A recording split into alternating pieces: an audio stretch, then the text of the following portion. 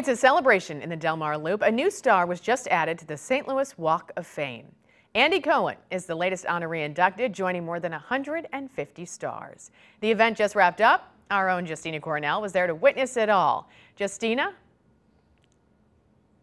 Yeah, and so we're in front of the Moonrise Hotel, and just about an hour ago, it was packed with people, and his family was here to see this moment. And enough of me. Let's check out the real star here. It was just unveiled an hour ago. The producer and talk show host got his Hollywood star last year, and tonight he's entered into the St. Louis Walk of Fame. He's among other notable St. Louisans like Maya Angelou and Nelly. I'm told about 150 judges are on the selection committee, and it's really hard to get a star. However, the face of Bravo TV, a New York Times best-selling author, secured his spot. He graduated Clayton High School in 1986 and continued his career in the TV world, creating a name for himself in pop culture. Now, Cohen says he's honored to get a star in his hometown.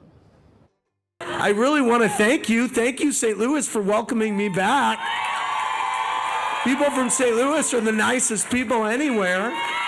And I'm proud to be from St. Louis. Go Cardinals. Let's turn this thing around. Now, earlier today, I spoke to some fans who say that Andy Cohen always goes above and beyond when representing St. Louis. And Andy Cohen said it best: there is no place like home. One by one, Andy Cohen signs more than 1,000 copies of his new book, The Daddy Diaries. The St. Louisan swiftly adds his signature, each one soon to be in the hands of fans. We have worked with Andy on every single book launch that he's done. Left Bank Books is used to the producer and talk show host's presence.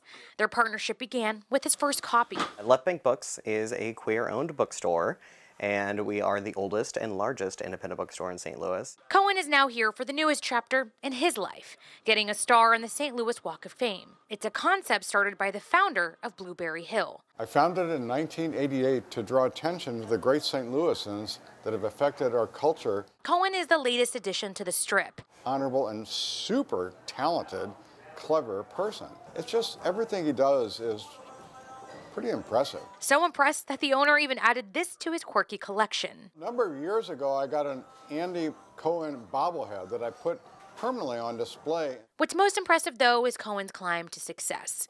From CBS intern to hosting a late-night TV talk show and becoming the Real Housewives executive producer, to being named a New York Times bestseller. They broke the mold when they, had Andy Cohen. While the bookstore's event coordinator Shane Mullen says the star is a long time coming. How is it just now that he's getting a star in the Walk of Fame? He admits Cohen has always shined bright. Andy is such a hard worker and has always given back to St. Louis.